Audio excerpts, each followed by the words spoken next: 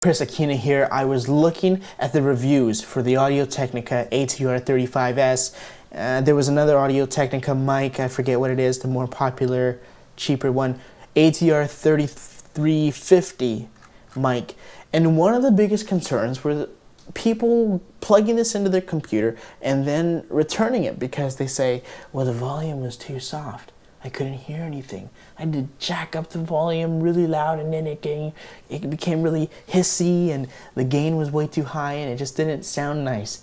I thought it's a professional microphone. And they're right, it's a professional microphone. But that means it has requirements that are beyond just the regular consumer grade stuff. And what I'm talking about is it needs some power. Now, what you might not know is in the audio world, the AV world, that's called a preamp. Now, for those of you who are plugging this into a camera, something similar to like a ZI-8, that actually has a preamp in it. So it's getting the electricity from the camera into the mic, producing a good sound. But if you're instead putting this jack right into your computer and wondering why it's not picking anything up, it's because it's not getting the power it needs to be able to deliver that good sound that you're expecting. So how do you go about doing that? Well, one of the ways is to pick up one of these. You don't have to get this brand. This one in particular is an Olympus, but it's just a simple field recorder. This one has an onboard mic, so without the use of an external mic, it can still pick up sound. But it's so handy. I mean, look at that. You pull that battery compartment off and the USB is right there. You can plug it in and download the file instantaneously.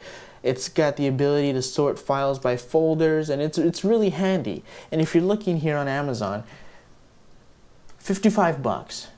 55 bucks for the cheaper one, and I bet it works just as well. And the beauty of these things is, look, it's portable. It takes one AAA battery. You can take it anywhere you want. If you're doing interviews, this is perfect. You can plug it in. It's got a mic input, and most of them do actually. So you don't really have to check the specifications, though you want to before you order. It should have a mic input, and it should have a headphone input.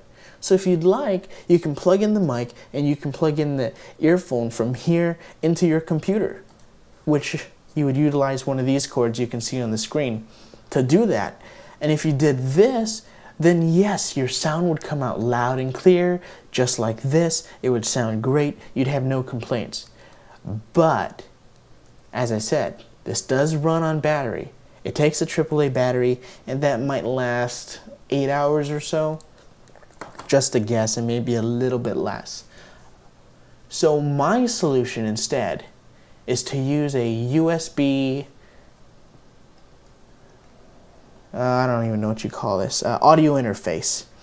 It's basically a little mixer, and it plugs into my computer via USB. This one is by Yamaha, and if I had a choice, I would have gone with something better actually. It was only because this was used and I got a good deal on it that I ended up picking it up. But it has what I need. So you can see there are two dials here for the inputs. This one is for the output. If I turn it around, you can see the inputs there. This one has input for a microphone. This one has inputs for the instruments, which actually I'm not using right now, so I can take that out. But this provides the electricity. You can see this red light here. It's providing phantom power, which means that there's some juice going through there, which you will not get by plugging this in simply into your line-in jack on your computer. It doesn't give it what it needs, okay? So if you're wondering why the sound isn't there, well, it's because you need some juice. So, again, one of two options. Pick up one of these, about 55 bucks. Or you can go on Craigslist, look for one of these. If you're in a major city, you'll see at least 5 or 6 of these online at any given time. I would just type in USB audio interface. You go to Craigslist, you go to musical instruments, and that will come up almost for certain if you're in a major city. I mean, these things are so prevalent and in the recording industry, and now that everything's coming to the home enthusiast, it is out there for you to find used, okay? So I'm sort of reviewing what I pulled up here just to see if there's anything I missed. Oh, the best solution, the all-in-one.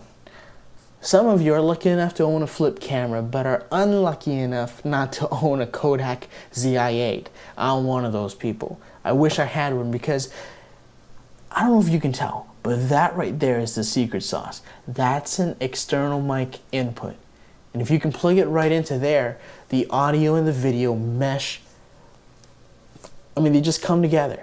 You don't have to do anything about it. You don't have to bring your software up and then put in the video and then line up the audio and try to get it to sync up. None of that. The ZI-8's the only one that I know that actually has an external mic input that's of that cost. I mean, it's not very expensive. I've Craigslisted that thing and it's about $150 to $200. Kodak's gone out of business. If this is your thing, if you're doing interviews and you're doing field recordings all the time, you're getting people on camera, you want a good audio source, pick up a Kodak ZI-8. I don't even have one, so I have no incentive to tell you to go get some Kodak stock because it's out of business anyway. But it's a good camera. I've seen a lot of things done with it. So again, audio-technica, lavalier microphones are good. If you're plugging it into your computer, it's not going to give you what you want unless you've got something in between to give it some juice. I hope this helped answer some of your questions. It's a good microphone. It's professional grade. As you can tell, it works really well. So I hope it works well for you. Pick up some extra stuff. It's worth it. It is worth it. Thanks for listening. You guys take care. See you later. Bye.